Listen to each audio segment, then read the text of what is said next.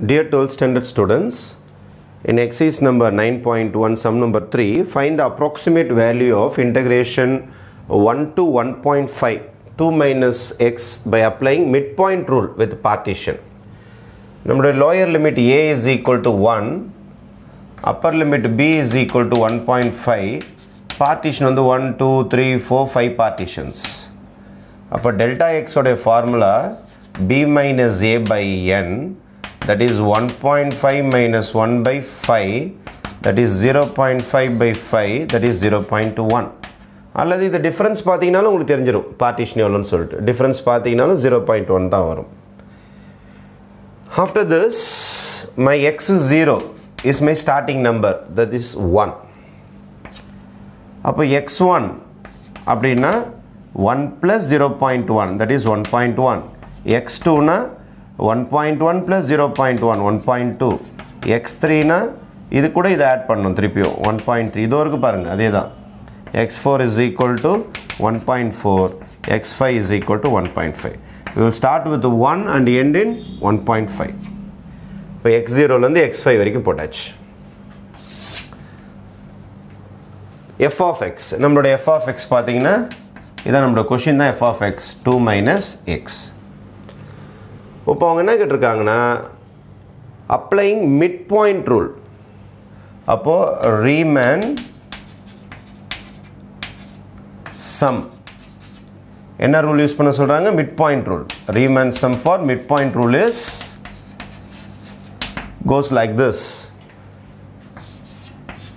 f of x0 ல ஆரம்பிச்சா left hand rule, f of x1 ல ஆரம்பிச்சா right hand rule, right end rule. f of x0 ல ஆரம்பிச்சா left end rule, f of x1 ல ஆரம்பிச்சா right end rule. x0 plus x1 by 2, x0 use பண்ணுறேன், x1 use பண்ணி by 2 use பண்ணிட்டீங்கன்னா this is your midpoint rule. அதாவது ஒரு கர்வோ ஒரு லைனோ இருக்குது, இதான் உங்களுடைய ஸ்டார்டிங் x0, இதான் அடுத்த நம்பர் x1. ஒன்று இதை லென்த்தாக எடுத்துப்போ லெஃப்ட் எண்ட் ரூலில், ரைட் எண்ட் ரூலில் இதை லென்த்தாக எடுத்து லென்த் இன்ட்டு பிரெத் போடும், ஏரியா ஆஃப் த ரெக்டாங்கிள் கண்டுபிடிச்சி எல்லாத்தையும் ஆட் பண்ணிவிடுவோம். மிட்பாயிண்ட் ரூலில் இதுக்கு ஆவரேஜ் இது ரெண்டுத்தையும் கூட்டி 2 ஆல் டிவைட் பண்ணுறாங்க. அப்போ இதை லென்த்தாக எடுத்துக்கிறாங்க, சென்டர் பாயிண்ட்டை லென்த்தாக எடுத்துருப்பாங்க, கடைசி வரைக்கும். இப்போ கடைசி வரைக்கும் பார்த்தீங்கன்னா எல்லா பார்ட்டிஷன்லையும் சென்டர் பாயிண்ட்டை என்ன பண்ணுவாங்கன்னா அவங்களுக்கு லென்த்தாக எடுத்துப்பாங்க. பிரெத்து அதே தான், டெல்டா எக்ஸே தான் பிரெத்து, அதில் எந்த மாற்றமும் கிடையாது. அப்போ இதான் formula f of x0 plus x1 by 2 plus f of x1 plus x2 by 2 plus f of x2 plus x3 by 2 plus f of x3 plus x4 by 2 plus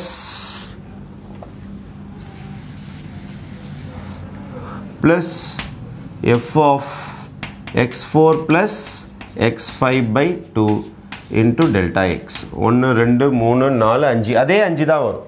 5 partition தானே, அப்போ அதே 5 தான் வரும். ஆனால் middle points is equal to f of x0 plus x1 by 2, that is 1 plus 1.1 by 2, 1 plus 1.1 by 2 plus 1.1 plus 1.2 by 2 plus f of 1.2 plus 1.3 by 2 plus f of 1.3 plus 1.4 by 2 plus f of 1.4 plus 1.5 by 2 into delta x is 0.1. அப்போ 1.1 add பண்ணிங்கன்னா 2.1, 2 all divide பண்ணிங்கன்னா 1.05 வரும். அதே மாதிரி 1.1 1.2 add பண்ணிங்கன்னா you will be getting 2.3, that is 1.15. 2 all divide பண்ணிங்கன்னா அப்புறம் 1.2 1.3 add பண்ணிங்கன்னா 2.5 டிவைட் பண்ணிங்கன்னா 1.25. அப்போ 1.35 1.45 போமா into 0.1. am I right? அப்படியே உங்களுக்கு 10 ஏறின்னு போயிட்டே இருக்குது 3 5 4 5 போய் முடிஞ்சிடும் லாஸ்ட்டாக f of தோர்க்கு formula 2 minus x 2 minus 1.05 இதுதான் ஃபார்முலா f of x ஓட formula 2 minus 1.15 2 minus 1.25 2 minus 1.35 2 minus 1.45 into 0.1 right 2 ல 1.5 minus பண்ணீங்கன்னா 0.95 அப்புறம் 0.85 0.75 0.65 into 0.55 am I right into 0.1 எல்லாத்தையும் ஆட் பண்ணீங்கன்னா you will be getting 3.75 into 0.1 answer is 0.375 will be your final answer. This is called Riemann sum for midpoint rule. Thank you.